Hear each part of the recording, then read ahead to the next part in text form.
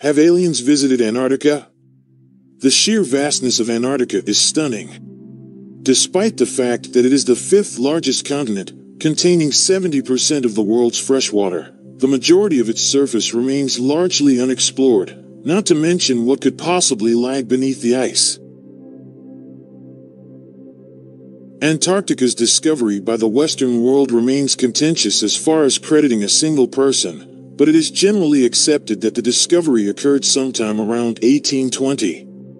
Though there have been alternative theories positing that its discovery may have occurred centuries earlier by ancient civilizations that potentially utilized extraterrestrial technology. The evidence of an earlier discovery of Antarctica might be found in the Ottoman Piri Reis map dated 1513, shortly after Columbus' discovery of the Americas. The Piri Reis mapping appears far more advanced than typical 16th century cartography, leading some to ascribe to theories that the map may be proof of the presence of off-worlders, or Antarctica aliens with advanced technology. Dr. John Weihaupt, an emeritus professor of geology at the University of Colorado, Denver, says he believes a discovery of the continent prior to the 19th century was made, though he says the actual means of discovery remain unknown. Some believe the Piri Reis map shows a subglacial topography of Antarctica that harbored life during a period of warmer global climates. A study by scientists from LSU and Rice University found deposits of phallus pollen in layers of sedimentary rock, indicating a tundra warm enough for plant growth as recently as 12 million years ago. However, theories focusing on the Piri Reis map would suggest a warmer Antarctic climate more recently.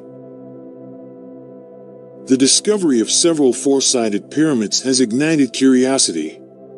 Some claim that the pyramids are the work of ancient or alien civilizations, while others say that they are simply nunataks, protruding peaks of mountains buried beneath the ice that have been shaped by erosion. However, the distinctly shaped sides of each face are what alternative theories see as evidence of the pyramids being man-made. An additional dome-shaped structure protruding from beneath the ice has raised further questions and perpetuated the belief of an ancient civilization buried beneath that the Ottomans may have been aware of or contacted. Typically, when one brings up the topic of anomalous entities on our planet's southern tundra, Admiral Byrd's Antarctic expeditions, Operation High Jump and Operation Deep Freeze, are mentioned in the same breath. Between the time of the Great Depression and World War II, Admiral Richard E. Byrd of the U.S. Navy pioneered explorations of both poles. After a multitude of trips to the Arctic territories, there is one Byrd narrative that sticks out more than the rest: his record-setting flight over the North Pole. According to an alleged diary entry written during his polar flight, Byrd came across a warm, lush climate with mammoth-like creatures and an ancient human race that had been residing within the Earth.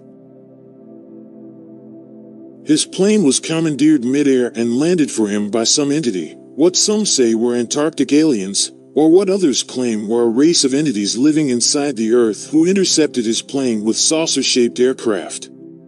Upon landing, he was met by emissaries of some previously unknown civilization, who expressed their concern about humanity's use of atomic bombs during World War II and employed Byrd as their ambassador to return to the U.S. government and relay their sentiment.